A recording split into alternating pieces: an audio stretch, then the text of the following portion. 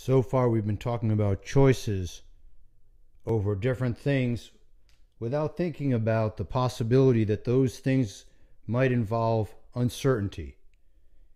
It might be that when I make a choice, there's only some probability that it'll be as tasty and delicious as I hoped it would be.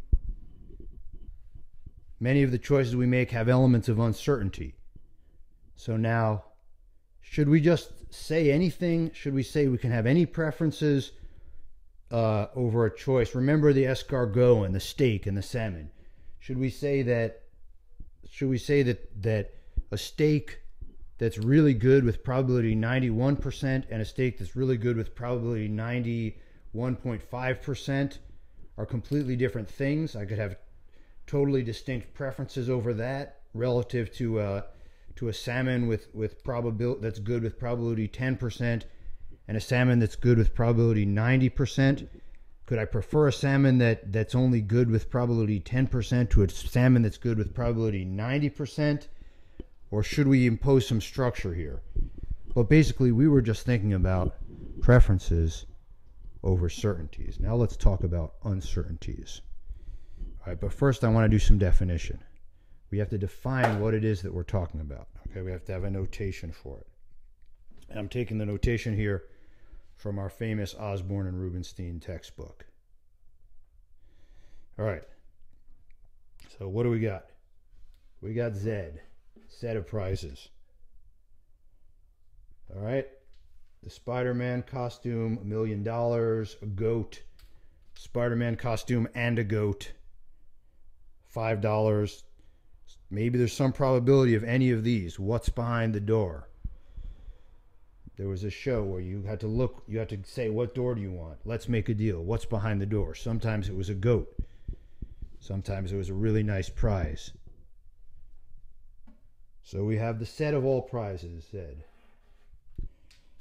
And we're going to talk about a lottery. We're going to talk about a function P. Think of it as a probability.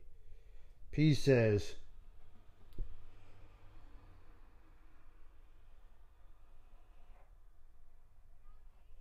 P takes any element in Z. P is a function that maps from the set of all these possible combinations of prizes in Z. You know, the Spider-Man costume and the goat, just the goat. P is a function that maps from this to a real number. Just to think about it as assigning a probability to any of these, let's say for now, finite number of elements, and maybe 0 to the other elements. All right, what do we do about that? All right, so we have elements little z and z, and we have p of little z for each element z in the big Z, big Z. And then, of course, something special about probability functions is, well, oh, did I say R? Well, it's also got to be positive, or it's not, cannot be 0. It cannot be negative. Probabilities are not negative. You guys know this stuff. Probabilities sum to 1. Something's got to happen, they tell us. All right.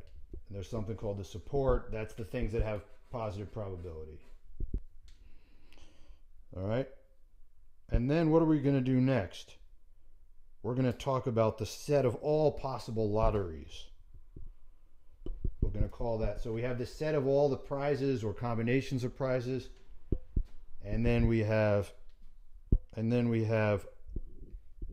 lottery. Each lottery is this function that says, all right, we got a half probability of a goat, a 25% probability of a goat and $1 million, and a 25% probability of just $1 million. I forgot about the Spider-Man costume.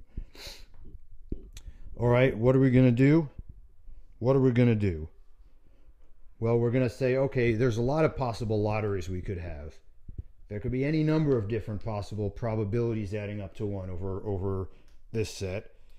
We're going to think about all of them. We're going to call all of the set of all possible lotteries L of big Z.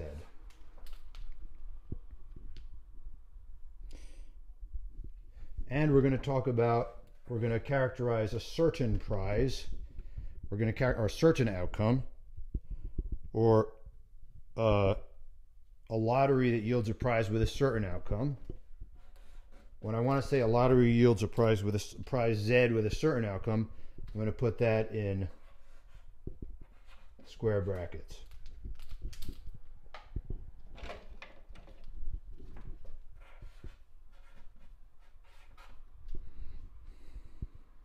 So this is when I say this probability 1 of outcome Z, little z, I'll put that Z in square brackets. And then what about a lottery that has a different probability for each prize? Well, here's the notation I use. Okay? The notation we're going to use, suppose the lottery yields the prize. So, in other words, suppose we have a lottery such that P of ZK is equal to alpha K for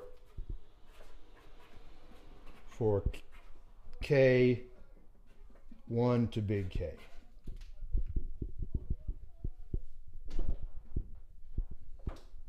All right, so for every prize ZK, Z1, Z2 up to Z big K, the probability of that prize is alpha K. Well, then I'm going to notate this as follows.